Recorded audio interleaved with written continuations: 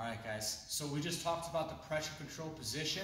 Now let's talk about how we can look to advance our position by going to what's called the knee on belly position, okay?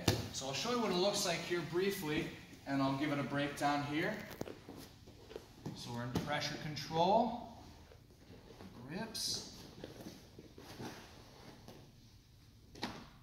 All right, so it's a very small movement. I'm not really doing much here in terms of steps, but there are a few details here that we have to be aware of.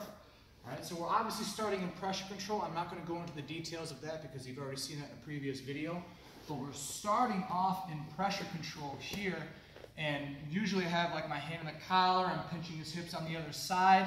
What I'm going to look to do when I go to knee on belly is I'm going to keep this grip on his lapel, but this hand's going to kind of sneak up, and I can look to just get a grip on whatever I can. Sometimes it's easiest to grab the belt, sometimes the material, the pants right at the hip here, okay? Because what I'm looking to do is once I get these grips, right, I'm going to be punching down into the mat as I pop up to knee on belly.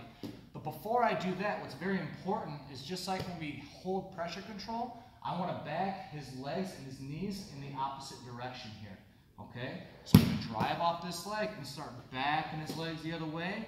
And now as I pop up, look how I fan my knee. I start with my kneecap basically pointed towards his head, and then I fan it all the way out, so it's basically perpendicular across his chest here.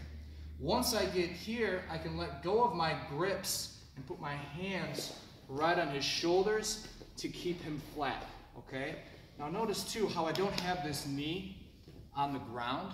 I have this knee up off of the mat, ensuring that I'm putting a lot of pressure into my partner, okay? Also notice how when I hold knee on belly correctly, my foot should never be on the ground here. A lot of the times people will put the foot on the ground just to because they're afraid the partner's gonna be hurt, okay? Just know that when we hold the knee on belly position, it's more like a shin on belly. Because when I'm here, I wanna make sure that I slide my whole shin across his belly so my foot is no longer on the mat. My knee is up off the ground with a little bit of bend because I don't want it too far away or too close, because if he moves around, I gotta be ready to follow him here, okay? And make small adjustments. So the biggest thing, guys, is make sure we back the legs up just like in pressure control before we pop up. If I just have my grips and I just pop up, look, he's gonna sneak his knee in here immediately, and he's going to start recomposing, and I got to exhaust myself with passing the guard once again, okay? But once I have my grips, and I back the knees away from me, as I pop up, he's not in position to get his guard back, and I can get to knee on belly, okay? So one more time all the way through, pressure control.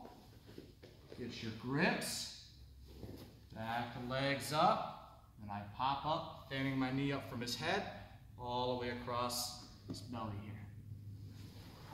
here. Put our hands on the shoulders for the most basic way to hold that position, okay? So that is pressure control to knee on belly.